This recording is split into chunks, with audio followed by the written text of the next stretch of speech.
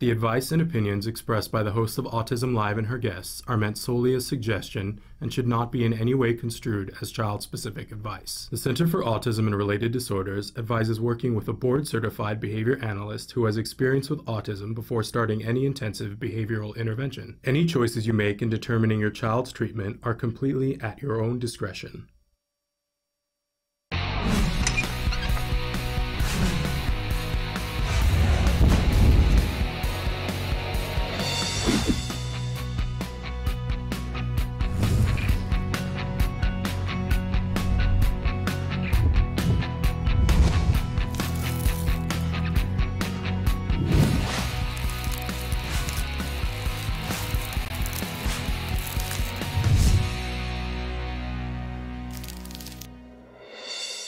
Good morning and welcome to Autism Live. I'm Shannon Penrod and we're excited to be coming to you for the first time on a holiday.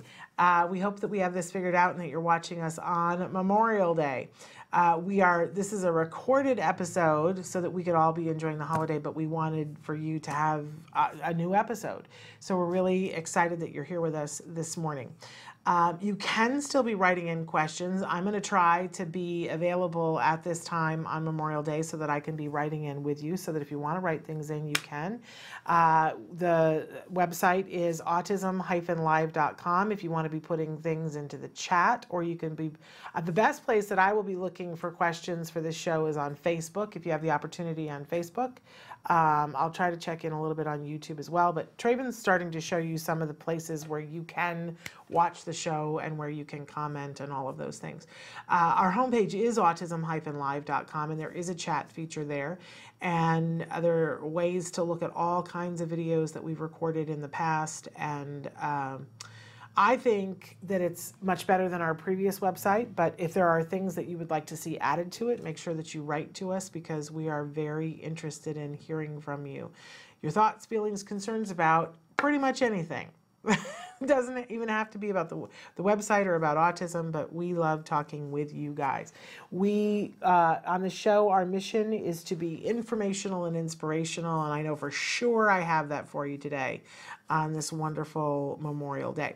So we like to start on Mondays with something we fondly refer to as the jargon of the day. This is when we take on one word, one phrase, one acronym. We try to figure out just what, in fact, are those experts talking about. Is it something that's useful to us, something that we want to take with us?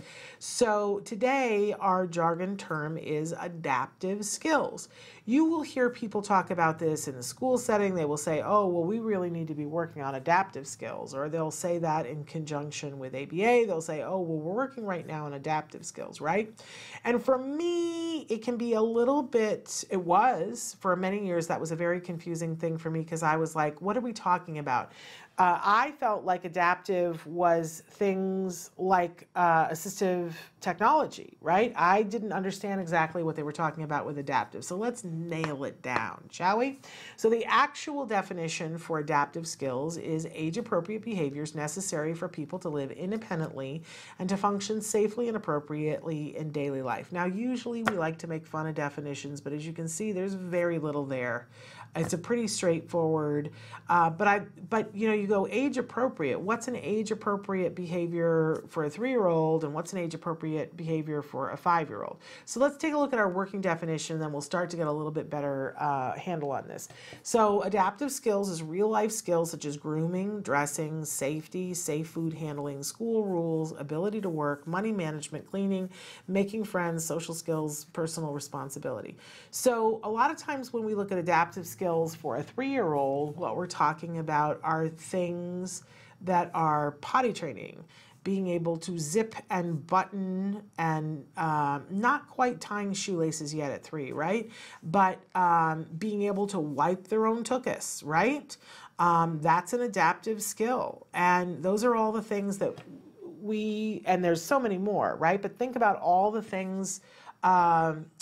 I just came back from being at a center and watching kids deal with the lunch stuff, and I was amazed at how independent these kids were, because they're right there working with therapists. But at 3, my son could not have opened a milk carton or, you know, put the straw into a pouch, to drink something. You know, he was just starting to use a fork at 3, right? So all of those things are skills that you can work on with someone to get them to be age appropriate. There's a whole schedule of these things that talks about when are the years, when is the time that we see this skill begin to emerge in somebody who's neurotypical, right? So for instance, trying to potty train a 1-year-old is really ridiculous. It's a stupid expectation. I hate that word, but it's a really misinformed, you know, because a 1-year-old, maybe there's some unique 1-year-old who can be potty trained, but that's way outside the norm, right? So we don't want to set kids up for failure. We want to set them up for success. So we try to teach things that are age appropriate skills. I always get fatutzed when a school puts in an IEP something that's completely unrealistic and not appropriate for an age level, like when they'll say, you know, must sit in circle time for an hour for a 3-year-old. And you're like, what? On what planet, right? So that's why it's important to do age appropriate things. We're not teaching a 3-year-old how to balance a checkbook or access their bank account on a phone, right?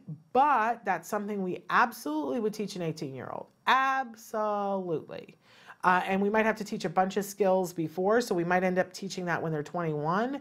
But, you know, all of these things, we absolutely would be working with a 14-year-old to be able to order their own meal in a restaurant. That's certainly an appropriate thing for a 14-year-old to be working on. But I don't think we necessarily would do that with a 2-year-old, right? Unless we want to teach them just a point, maybe a beginning skill of, you know, which picture do you want? Do you want the hot dogs or the mac and cheese, right? And they could point to it, right? That's a different thing. But important that we teach these things. These are the things that make a difference in a person's sense of self and their self-esteem, and they're like, I can do, right? And those are super important. So that's adaptive skills, and that's why people should be talking about it with you or with your child about how we work on these things. Okay, so moving on, we have a question of the day for you. I just turned into an opera singer. I don't know why. What makes you feel like an adult? I've been having lots of conversations with people lately talking about adulting. That's such a phrase right now. Oh, adulting.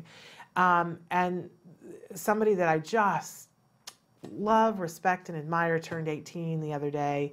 And I said, how do you feel? And they were like, I don't feel like an 18-year-old. I still feel like a 14-year-old. And I said, oh, that's so funny. Because, you know, the truth is that the rest of your life, you're probably going to feel like a 14-year-old. I'm 56, and I feel like a 13-year-old girl.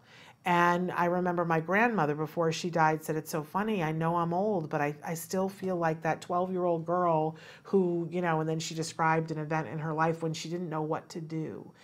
And man, you know, I marvel at people who just seamlessly transition to adulthood and seem like it's no big deal, and they deal with the things in life like the DMV, and it's just a thing.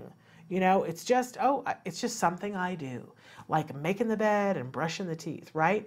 I still struggle with those things. I'm like, oh no, I gotta go to the DMV. And, you know, it's like an earth-shattering event, right? But what makes you, what kinds of things when you do them make you feel like, oh, right, I'm an adult? You know what makes me feel like an adult now is that we live in our home, and when you go to get a glass in our home, there is a cabinet that is just for glassware, and it all, I'm going to say this and then I'm going to call myself out as a liar. I was going to say it all matches. It kind of doesn't right now because we're between 2 sets of glasses. But for the longest time, when I was a college student and I was a graduate student and then afterwards, you know, I had this mishmash of glasses, and I remember going to a friend's house and she was already adulting, right? And I went to get a glass and I opened up the cabinet and she had the matching set of the juice glasses and the glasses, and, you know, and she had wine glasses, and I was like, oh, look at you, you're an adult.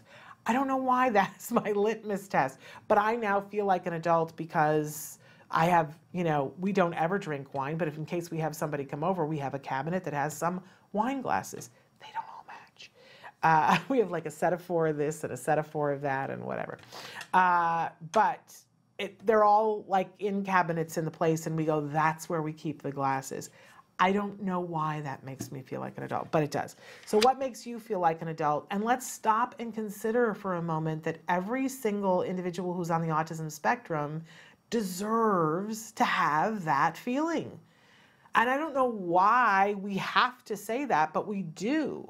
I just saw Joanne Lara speak a week and a half ago at the American Icon Award, and she talked about how every individual on the autism spectrum deserves the right to have a seat at the table and to have a job, and that, you know, we all need to make that a reality for them because they deserve that. And man, she has made sure that that has gotten into my head. You know, that's a reality. So they get to feel like an adult and feel as much as any of us do, right? So that feeling that you get when you're like, oh, I'm an adult and I can do this and I can handle that. Let's think about how we can give that to our kiddos on the spectrum. So what is our topic for the week? Our topic is dun, da, da, da, the power of being independent. And the truth is that when you teach those adaptive skills to an individual who doesn't have them, whether they're a person on the spectrum, not on the spectrum, when kiddos learn to be able to toilet themselves and zip up their own pants, you will hear that phrase from neurotypicals. They go, I can do it, right? Sometimes for our kids on the spectrum, they don't do that with the hands. Sometimes they will, you know, push somebody away because they don't have the words for it, but it is still the same. It's I can do that. I am the captain of my own person. I am capable of dealing with that. I am a capable person. We need to make sure that we give that to all of our kiddos, all of our teens, all of our adults. They deserve it. It is their right. Yesterday I was listening to NPR for just a moment, and I think it was Steve Inskeep on NPR. He was saying, well, next up we have Cokie Roberts, and we're talking about women's rights, and women were granted the right to vote in, 1919, and Cokie Roberts came in on her mic and she was like, excuse me, that is not the right way to say that. Nobody granted us the right. We had the right to vote because we were citizens. It was acknowledged that we were citizens and people and could vote in 1919, but men didn't grant it to us. Let's be clear. And I was like, go Cokie. And it's the same thing for people on the autism spectrum. They already deserve that. We just need to get with the program. Nothing is wrong from their end, and we are not granting them the ability to do their adaptive skills. We're helping them to find their way to it because it is their right, right? Anyway, we got a big show for you today. In just a couple of seconds, we have the amazing Bonnie Yates, who's going to be talking about legal matters with you. And then a little bit later on in the show, we have one of the co-creators of Laboratories is going to be with us, Jason, and I'm going to mess up his last name, Weissbrod. I hope that's close in the neighborhood, but he is going to be here with us to talk about this year's Spec Fest. I've been to them. They're amazing. And we're going to talk a little bit about a movie that he's been a part of and working on that there is a GoFundMe for. So all of that coming up after these messages. Stick with us.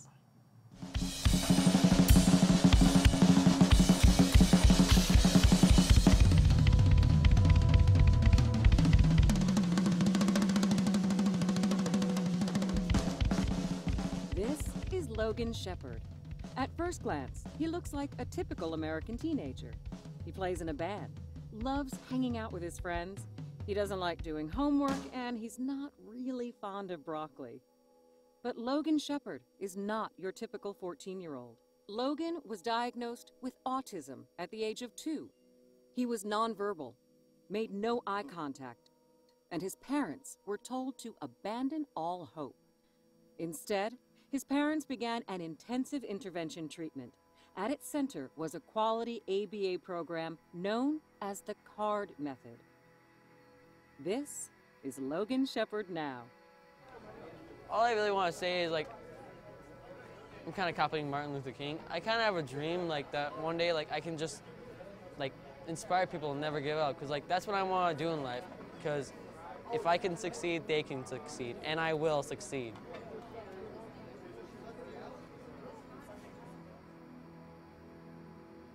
To follow Logan's musical journey, visit www.facebook.com/officialdrummerrock or @drummerrock on Instagram. For more information on the card method, visit www.centerforautism.com or call 800-345-CARD. Rock on, Logan.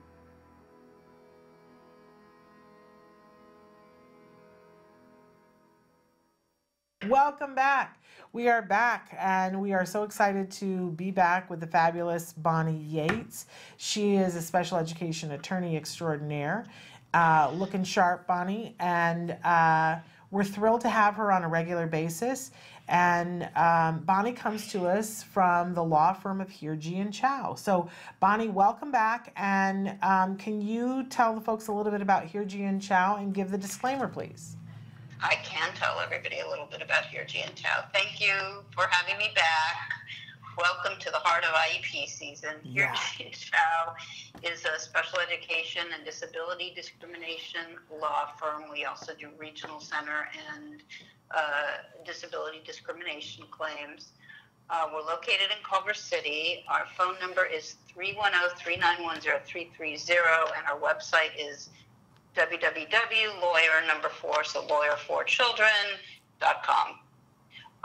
The disclaimer is we're giving you general information about your rights under California and federal law. It's not specific information particular to your legal rights in a given situation.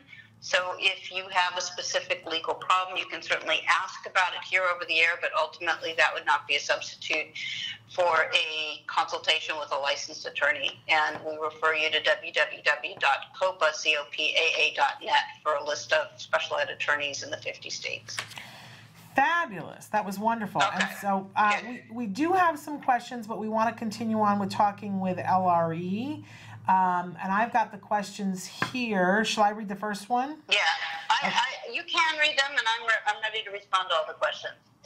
You're not So going to... the first, no, I am. Okay. So the first question is essentially a charter school question, Okay. right? You want to read the question? Yes. It is, I'm being told that if I put my child in a charter school, they won't be able to have an IEP. The charter school is in LAUSD. Do you know if that is true? And if it is, what happens to my child's goals and accommodations? Do we get something else? Okay, so charter schools are their own unique animal, and each school has its own charter, and different schools are chartered by different school districts.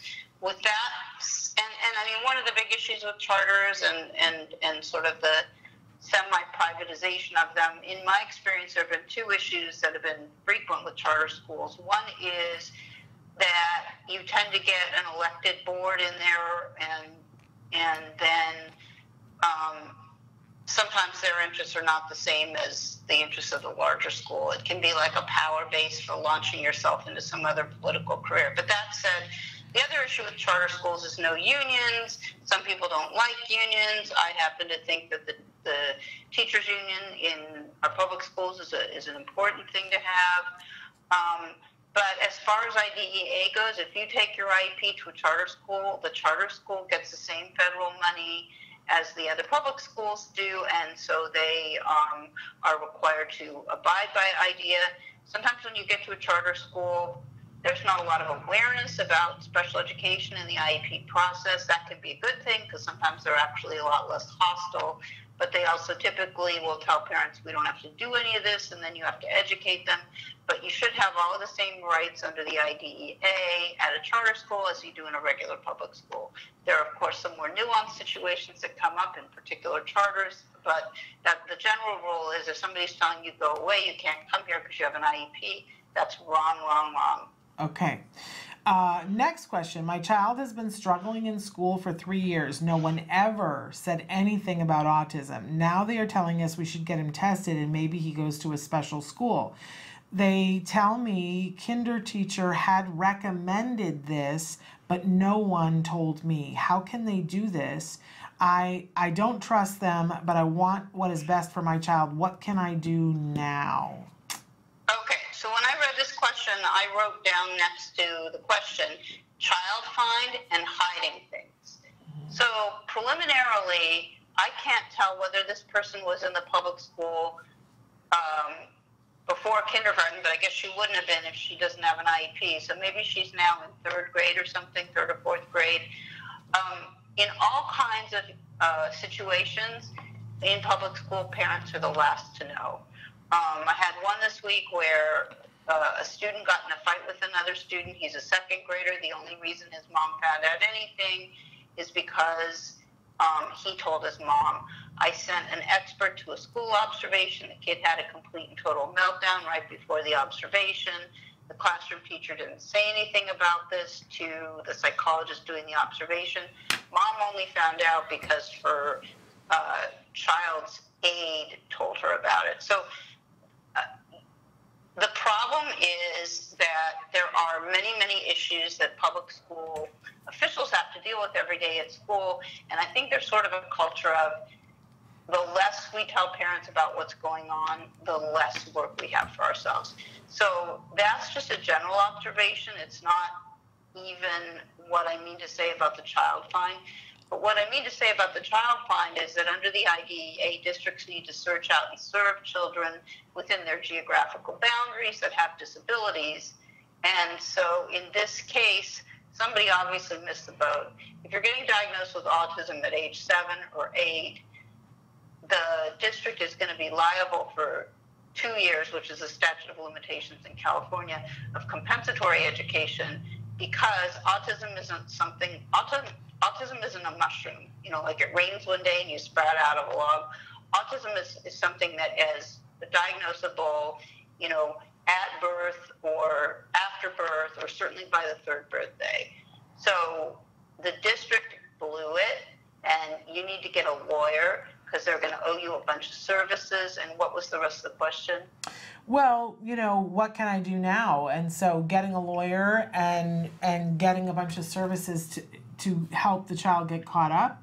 I mean, I didn't hear the person saying that she had an assessment. So the other thing I would have her do, if her insurance will provide for it, is to get the diagnosis of autism confirmed. Yeah. And then, of course, there's a whole world of things that you have to do.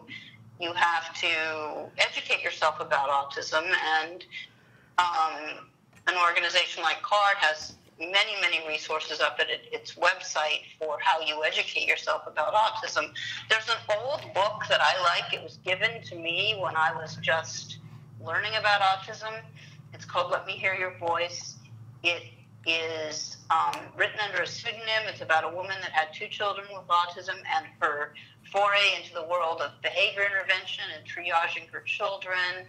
I believe Doreen Grant-Pichet is in the book as a young student who was coming up the ranks, about to do something amazing in the field of autism. So even though it's an old book, I think it provides a lot of context. And I think you have to be careful if your child's just getting a diagnosis of autism, because there's so much information out there. You really need help figuring out what to pay attention to. So that's why I think the website that CARD has with Skills Live and some of the other things that you've made available to people is huge, because it's good information, not bad information. So you have to deal with the school, and you have to deal with the school from the vantage point of making sure that you're asking for a research-based appropriate intervention by a trained team, as opposed to what the school district will just throw at you if you're not informed. So there's a lot of money on the line for you, and you're not going to be able to exploit your situation optimally unless you're represented, so you need to get a lawyer. Okay. All right. Moving on to the next question. Can you tell me what accommodations to ask for a high school student with high-functioning autism who's only been homeschooled and will now go to public high school? He needs help with planning. Okay. I jotted some things down. Okay. General things that I think would be good. They're not a substitute for, you know, having a specific professional that works with your child to give you more kind of particularized ideas, but here's some things that I think could help. It's important for the routine to be predictable and not too complicated. That becomes important when somebody's moving around from classroom to classroom, which I think might be happening if this is a high-functioning student who's in general ed for his school day or parts of his school day. So you need a predictable routine. You probably need a visual schedule, or you may need a visual schedule. And at transitions, whether they're from class to class or end of day or beginning of day or whatever. Probably priming for the transitions would be helpful, potentially from the teacher. Maybe extra time on tests, maybe taking your tests in a separate room, maybe preferential seating. The questions there would be, do you need to sit near the teacher? Do you need to sit somewhere where it's quiet? Do you need to sit near a particular peer? But issues of seating, that would be an appropriate accommodation. What kind of visual supports do you need? Do you need a graphic organizer? Do you need a content or curriculum outline? Do you need graph paper for math? Do you need manipulatives for math? Do you need modeling for math? Do you need individual or small group instruction within the larger classroom? Do you need to be given accommodations in terms of different ways you could respond to requested information? Sometimes you might respond orally, sometimes you might respond in writing, those kinds of things. Do you need your materials highlighted to focus on the main points or the main task? Do you need a note taker? Do you need assistive technology? Do you need large print?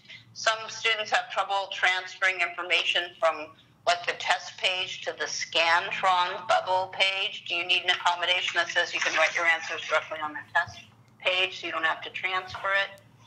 You probably need reinforcers to encourage you to keep trying really hard. So you need a reinforcer assessment to figure out what reinforcers work for you, and then you need a reinforcement system that can be implemented as part of a behavior support plan. You need study guides. And I want to point out that modifications are different from accommodations. The writer in of the question asked for accommodations. I don't know whether she really meant accommodations and modifications or just accommodations, but modifications are different. They actually involve changing the curriculum to make it more accessible for someone. So do you need your materials adapted? Do you need a lower reading level? Do you need testing adaptations? We talked about that with the Scantron form. Do you need a reduction of class time assignments or homework assignments so you're getting fewer problems? Do you need an alternate curriculum so that actually you're doing modified work that's less difficult? Do you need a system of pass-fail grading based on work completion rather than grades based on, test taking and work completion? So those were some of the ideas for accommodations for high-functioning high school students with disabilities. That's a great high-functioning autism. That's a great list. We should type that up. I might put on somebody on that.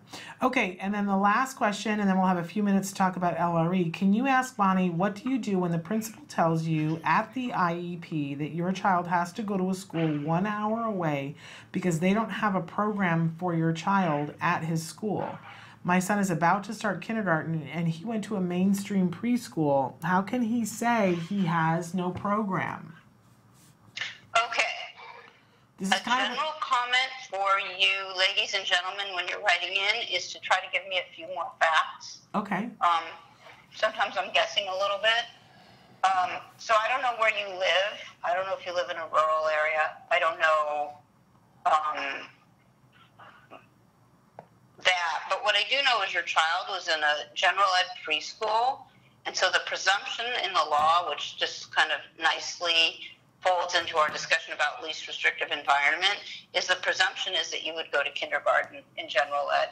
The presumption is that if you had support in the form of ABA therapy in your preschool, that would follow you into kindergarten. I can't imagine why the principal says there's no general education kindergarten available for the student at the school. Sounds like he's trying to force the kid out because he doesn't want to have to budget for the student's disability-related expenses. And so you probably belong there, and you probably need a lawyer who's going to be able to advocate for you at the IEP. The question with placements that are far away, we've covered it a little bit on this show before, but the question is, when is a placement or a transportation route or something so far away that it becomes a denial of faith? And the answer to that is it's looked at on a case-by-case basis. So, you know, if you are living in Los Angeles and you're being asked to trek out an hour away for school and it's not your choice to do so, that's probably going to get scrutinized in a different way than if you live in the Central Valley where people live in rural areas and the distances between things are greater. But that's not really your question. Your question is really a denial of the least restrictive environment.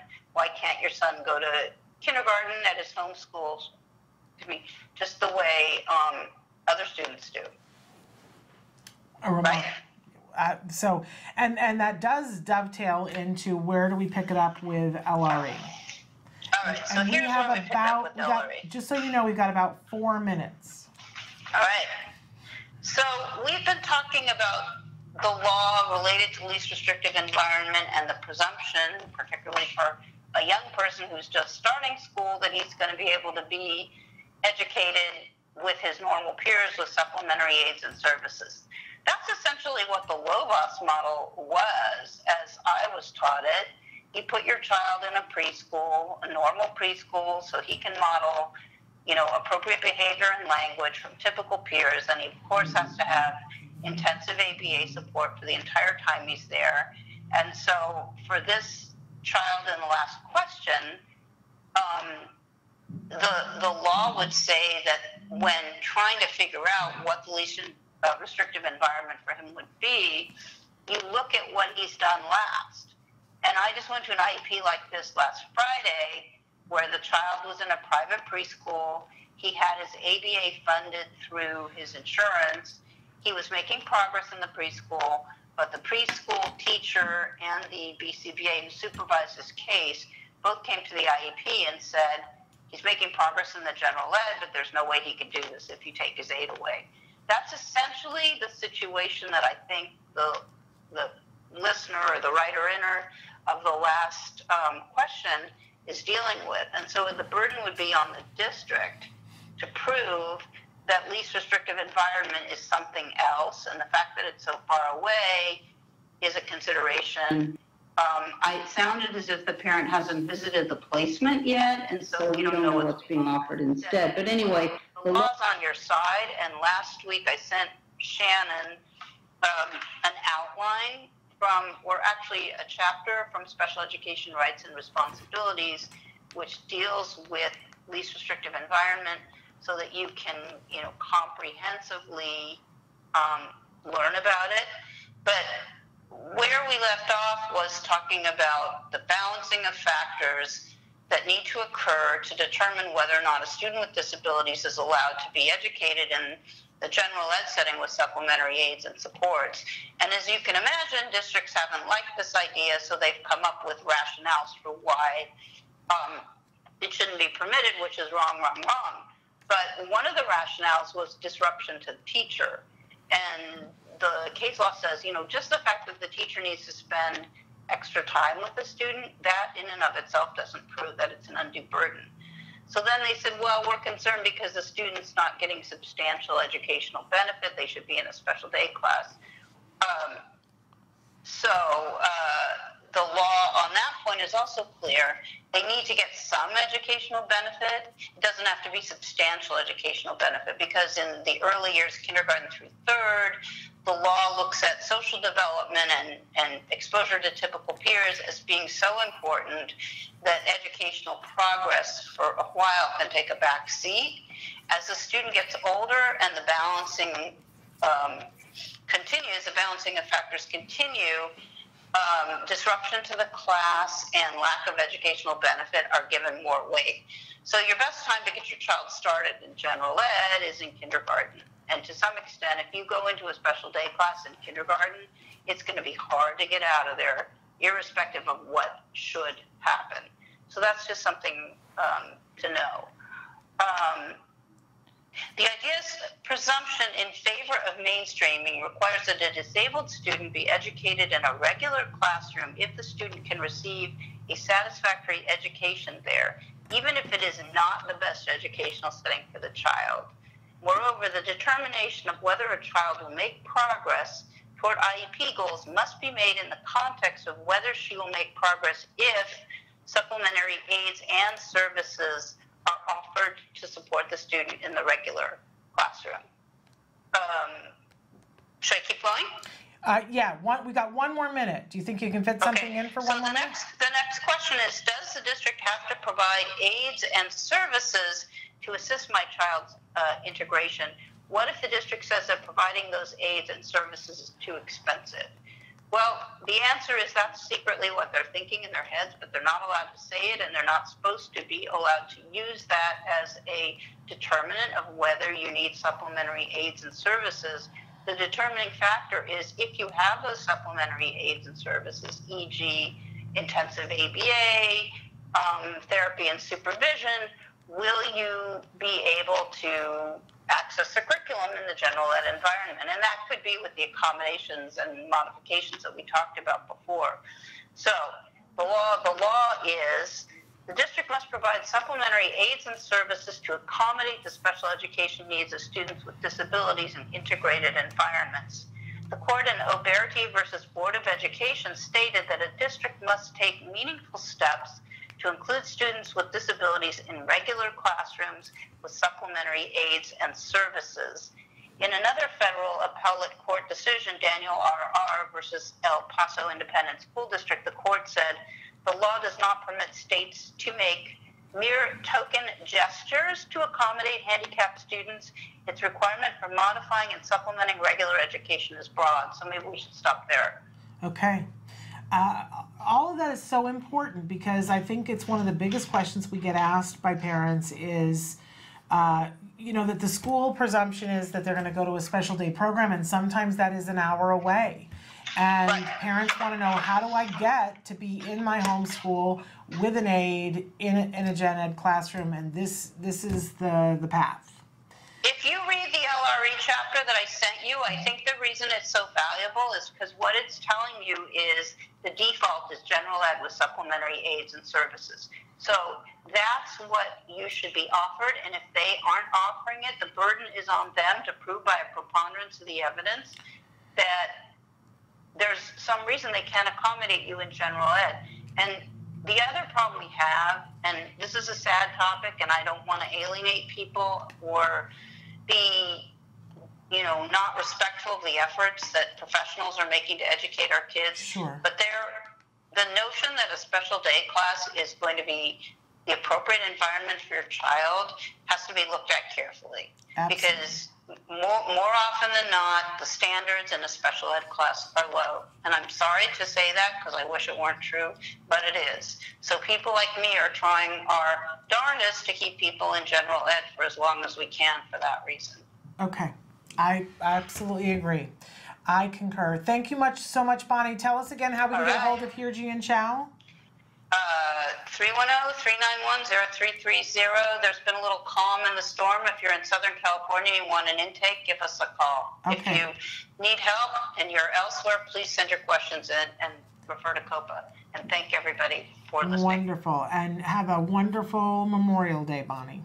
I shall. All right. You too. Thank you very much. Bye-bye.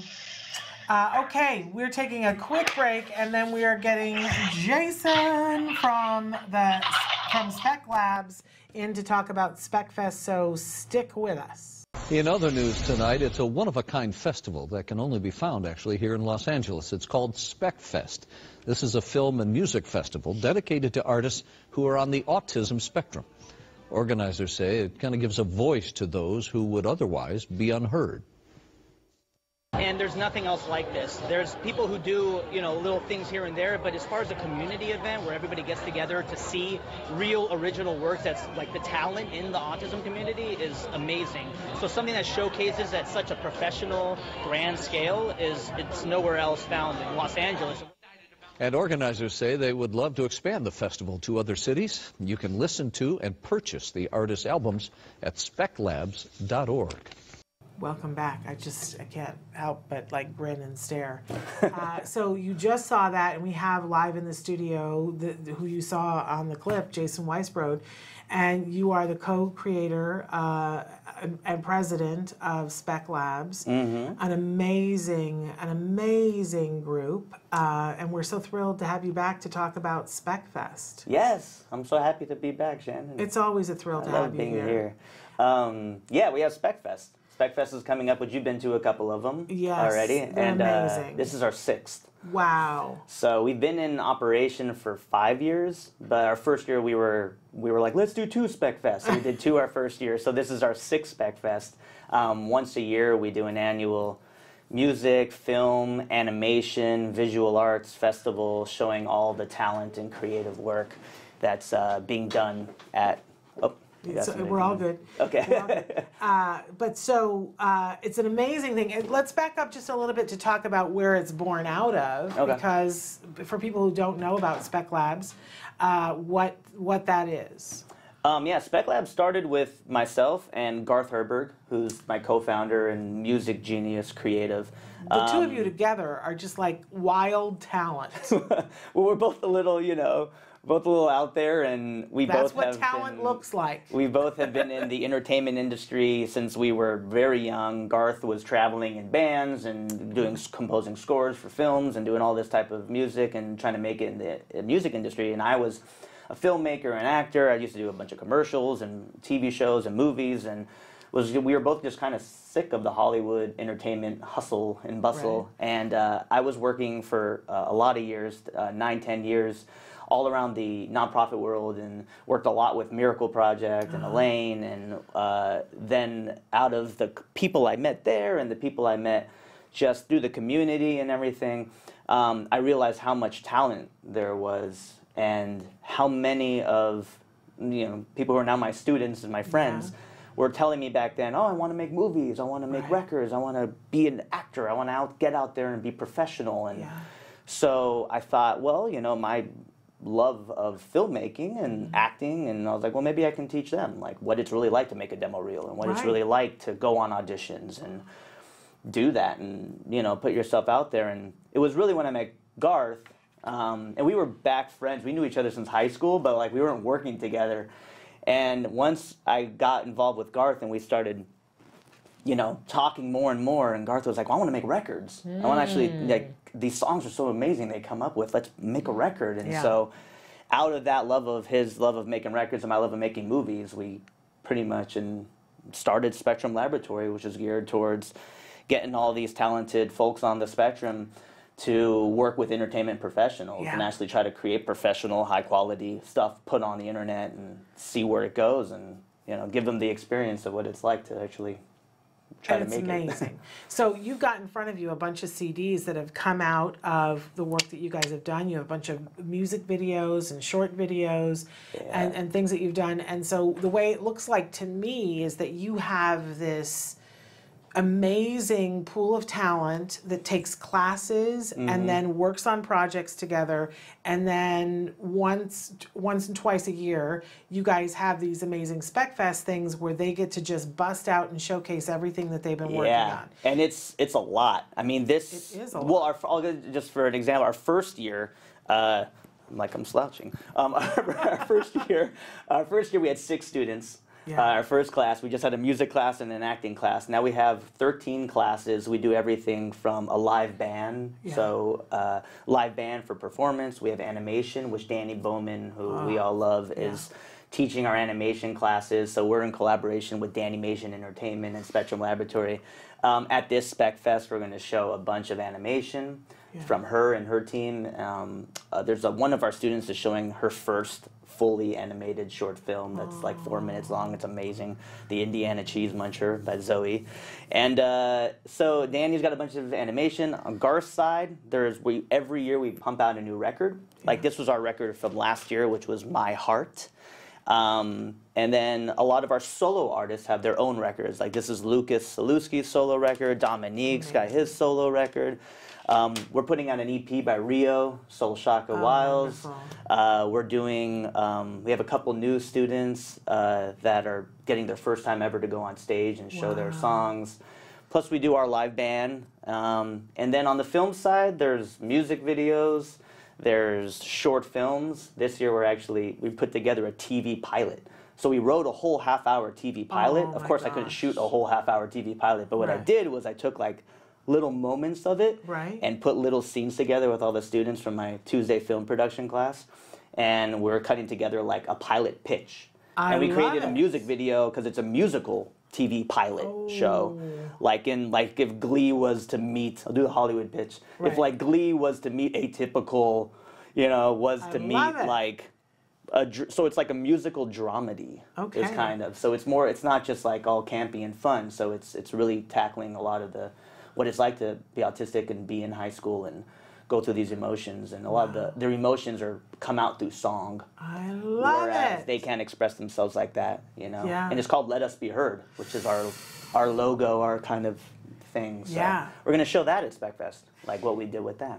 It's so, so I've gotten to go to the last two Spec Fest because for the longest time I couldn't come because you have the one that's this time of year right around my son's birthday. Oh yeah. And so it's either on his birthday or during his birthday party or whatever. And I'm always like, guys, can we work together? I might be able to come on the 4th. He won't be able to come because he's got to study for finals. So, you know. Yeah, this year, we've always done it at a different space. This is the first time we're actually got a really legitimate, amazing venue. It's the El Rey Theater. Oh, yes. Which you saw our music showcase. We had a record release party at the El Rey Theater. And Tom Kenny came, the voice of SpongeBob SquarePants. And he performed with, you guys were live there. We put out a live feed. He performed. You can see him with us on our website at speclabs.org. He was amazing. He's also in the movie Boys Don't Wear Dresses, which we'll talk about in just a second. But Tom Kenny is part of the family. And so the El Rey Theater, which I've had a long relationship with them because I've worked with them, and finally I got them to give us the space, which is incredible. So we're going to have a real music venue. The band's going to be performing on stage, and then we're going to get a big HD screen to show all the films. Fabulous. So we're really excited to be at the El Rey, and it's on June 4th. So well, I got to say, for an audience member, it is like the best party that you could go to. Where you get to see all these young people that are having a party of showing their talents, and they are so excited that they vibrate. They literally vibrate, and you can't, your face hurts because you're having such a good time. And there's always, like, it breaks out into dancing. I mean, because there's song already. And parents let loose. It's the best. It's a party. It's a really wonderful celebration of being who somebody is and expressing their art. It's absolutely fabulous. And so there's that part of it, but there's also the part of it where I have gotten to see now these young people grow and develop their talent, which is like crazy good. But then there's another part of it that I saw clearly when I came to last year's Spec Fest. There was one of the movies. See, I said I wasn't going to cry and I put the tissues on the floor. But one of the movies that you showed, I had such a hard time. I was crying so hard in the back that I had to step out for a second because I was like, I don't want to embarrass myself. But it was happy because it was the one where they were all camping. Yeah, the Cheers music video. And it's this wonderful song, and you get to see these young people and how interwoven, and that they are friends. Yeah. And that they have this community together of friends that create, and it's the thing that everybody wants for their child. Yeah, that one's Cheers. And we shot that actually where I live. We got everybody together. We did a campfire. We roasted marshmallows. We sang a song. Our really good friend Barry Rose stepped in and sang and helped us write the song. So that was entertainment professional. She's got her own music career, and we wrote this song all together and we went and filmed. I'll tell you, this one might make you cry this round. I took my whole crew to Meals on Wheels. And we shot a music video with Meals on Wheels, and we delivered food. We had them volunteer. They went through the whole process of checking out the food, making sure it was all there. We went to a senior citizen home, delivered food from Meals on Wheels. Spencer sang to this woman, and she cried. I mean, it was, so we have a music video. All right, I have to get the tissues now. For them, so I got them all the Meals on Wheels, and then also I got them to a really cool, we teamed up with another nonprofit called Grown in LA. And we went to this old nursery, 1920s nursery in Griffith Park, and I got a bunch of my students planting, weeding, learning how to plant you know, and grow soil and learning like good soil planting. And then while we're filming, I'd put on the song and be like, all right, we're singing it. And potting plants. So that's going to show, that music video, which I'm really excited about, is going to show, and that's called We Can Work Together, or We Must Work Together. So we're probably going to end the fest with that one because it's so sweet.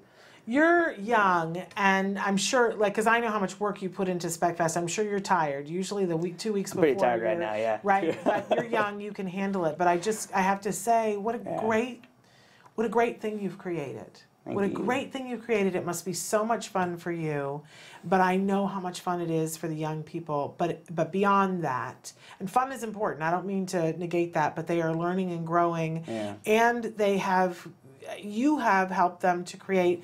I see clearly that none of those kids feel like they're untethered. You know, when I look at poor Dom and what he went through in the last year, he's a brilliant performer. We've had him here before on the show, and in the same day, he lost his grandmother, and then later that day, his father died. I mean, unbelievable. But Dom has a community. I know that it's been hard for him, but Dom has a community, and he has a purpose, and he has people gathered around him.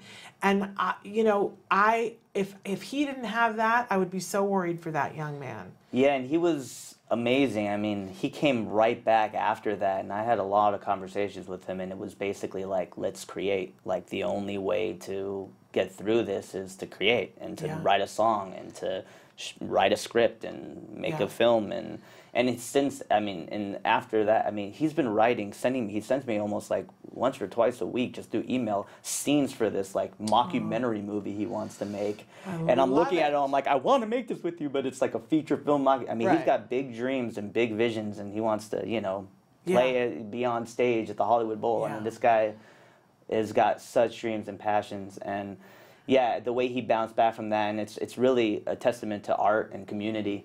And that's what we must work together, the community, like friendships being born, and that's the whole other part of Spec Labs. Besides the art is like the really fun stuff that we get to show. But yeah, it's a definite family. I never in my wildest dreams would have thought like how many people are involved now, and the size of the family and the community, and how everybody just, you know, helps each other out and is there for everybody. And to see the parents, I mean, the last time you came, we had Lucas Saluski on. With his solo album, Oh my gosh, what an incredible human being he is. And just to have the pleasure of like getting to see him and talk to him and then watch his art, amazing. But then I met his mom for the first time at SpecFest, and you know, we had like this tearful moment because she just couldn't say enough nice things about you guys and what you have done for her son. You're the best, Danielle. If yes, we adore her. But okay, we're running out of time, and so I want to make sure that we get to talk about. But first of all, June 4th. June 4th is SpecFest. That's price to get in. It's okay. So it's free admission. It's a fundraiser. So we'll be selling the records. We'll be selling posters, records. It's donation based. So so there's no excuse. People should go. Yeah, because the money that is generated from that fundraiser goes to scholarshiping all of our students for the next year. So basically, if you buy a record, and also the other thing that we've been saying since we started is, all of our proceeds from the records, we share 50-50 with our artists. So it doesn't all go to Spec Labs. If you buy the records, it goes to the artists who were on the records. Wonderful. And it goes to scholarshiping students. So it's a fundraiser, but it's free to walk in, so you just give whatever you can. Whatever you can. Okay, but you have something else that's coming up. Yes. You mentioned the film. So this year we made our biggest short film we've ever made. It was called Boys Don't Wear Dresses. It's based on one of my students' friends' life. I've known this kid for almost 12, 13, 14 years now, and he is now an adult, and now he is a she, and it's about Stephen Felder's transformation into Alani Shorn. And Alani is a beautiful woman and got together with me, and Alani's parents, Len and Linda, are unbelievable. They're so supportive.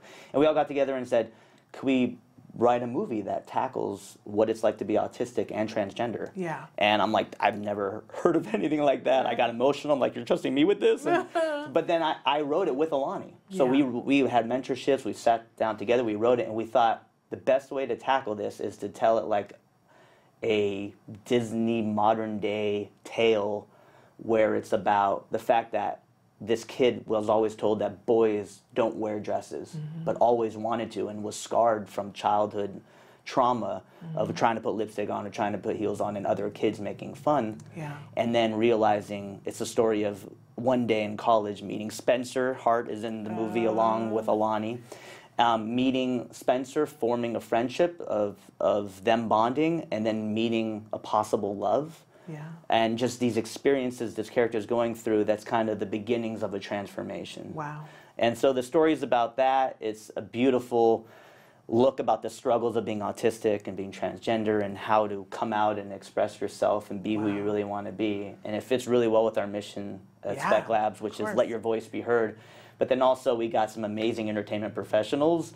We got Tom Kenny, the voice of SpongeBob SquarePants, to do a cameo in the movie. He's actually playing the professor, which was the part that was modeled after me. Like in the, so I was directing Tom Kenny like to play me, which was really surreal because I've loved Tom Kenny my whole life since he was Mr. Show. And I mean, he was in the Smashing Pumpkins Moon video. It was him and his wife Jill. Like they were the young couple in the the old Tonight Smashing Pumpkins video. But I mean, I've loved Tom Kenny forever, and he's seriously the best human being ever. I love him, and he was part of our record release party. And then the biggest, most amazing thing is when we wrote the stepmom character, I was like, oh, I was watching Transparent so much at the time. And I looked at Lonnie, I was like, oh man, Alexandra Billings from Transparent. It's like, let's think about her as the stepmom and write it like if she was, you know, this, because her face and everything and her hair back, she just has this like strict like demeanor of like strength. And she's so strong and so passionate, and we got her. That's and amazing. She actually, through our casting director, Rose, who works on Atypical, because some of our students, Dom and Spencer, and are on Atypical, there's all this networking and pulling strings and everything happened. And so we got Tom Kenny, we got Alexandra Billings in the film. We're going to be submitting it to Sundance and to all the film festivals for 2020. So I'm editing it right now. But at SpecFest on June 4th, you'll see the trailer for the film. And a week from tonight, Monday. Well, it's okay, so Thursday night, we are having the trailer. No, not the trailer. Let me take that over again. Thursday night, we're having a bingo charity fundraiser for the film Boys Don't Wear Dresses, which I can see is behind me. It's at Hamburger Mary's in West Hollywood. It's Thursday night, May 30th at 7 p.m. And you can RSVP. Bingo? You buy bingo cards. It's like $20 a bingo card, and that goes to the movie, the fundraising. And there's prizes, and they do this whole show. It's hilarious. It's so funny. And it's all ages. Like, you can bring kids because there's food and everything. That sounds like a good time it's super fun. It's going to be awesome. You'll get to meet some of the cast, and I'll be there, and we're all going to have a good time. So if you can, come support the film. And I guess the last... Keep that up there for the just last a second little there. thing is so May 30th, 7 p.m. 7 p.m. Okay. Yeah, come support the film, and then also my friend the Pegasus just wanted to make a guest appearance. He's been dying to be on this show. He loves you, Shannon, and I love him back. He's really excited because he actually made a guest appearance in another one of our music videos that you can see at SpecFest called "Welcome to My Wonder World."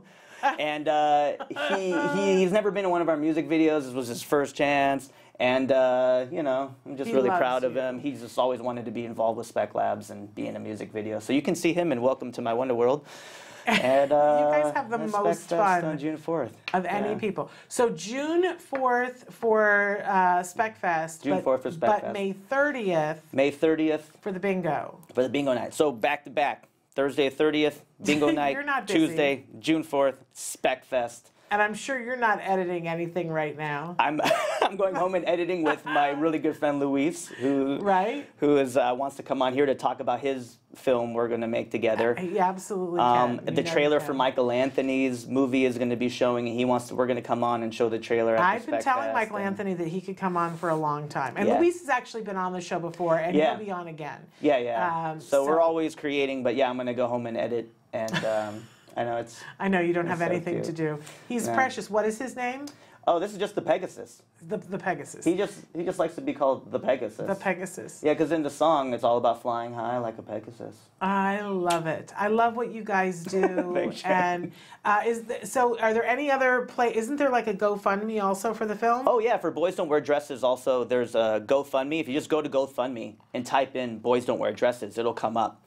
And we're always having that up because we're gonna have to submit to all the film festivals. Yes. And we still have some post-production costs as far as Danny's doing animation on the film, so I got a bunch of my students doing animation, and we're constantly trying to just raise awareness and acceptance for that film and spread it out. And the more money we raise, basically, the more film festivals we can submit to and try to get the film seen all over the world next year. I'm just so glad you're on the planet and you and Garth together and that you're doing what you're doing. I think it's remarkable. Thank you. I'm so glad. All right, so check out, and if they just want to know more about Spec Labs, it's Spec Labs? Yes, it is www.speclabs.org. I love it. I love it. All right. We are officially out of time, but I want to thank you for being here. We want to thank Bonnie Yates for being here. We hope everybody has a wonderful, happy, safe Memorial Day. Yeah, happy Memorial Day. Check us out this entire week. We're going to have some amazing shows for you. We will be back tomorrow, but until then, give your kiddos a hug from me and one for you too. Bye-bye for now.